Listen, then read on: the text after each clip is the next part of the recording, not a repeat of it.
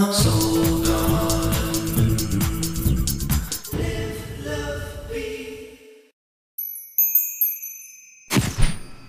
Hey there, Aquarius, and welcome now to Wednesday. Well, today is going to be a very powerful day, whether you recognize it or not, or see it in the outside world. It really, for an Aquarius, deals with the inside world.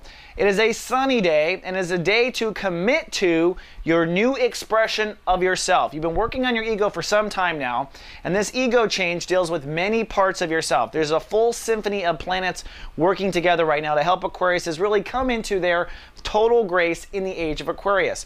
The most profound work deals with the ego. Today, Mars is ruling your ego, and what that ultimately means is the universe is putting a lot of energy behind whatever it is you decided yesterday about who you should be or how you should handle yourself in the moment with people.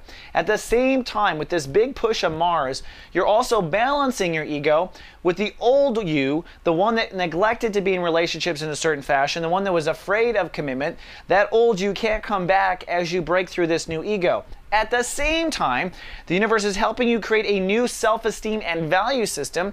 Venus and Uranus dead conjunct in the house of self-esteem and value, which means that as you transform this ego, you're also creating a new inner support system for yourself, one that believes in yourself and one that believes that this new Aquarius will be able to bring money and value, literal physical tangibles into the equation.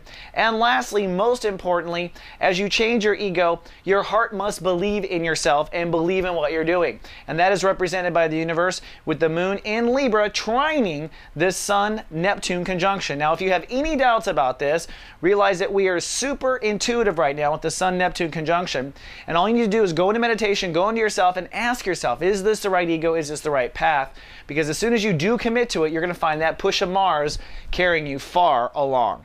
All right, Aqua, that's all I have for Wednesday. Good luck with all that. And I'll be back tomorrow with more soul horoscopes. Live, love, be. Soul Garden.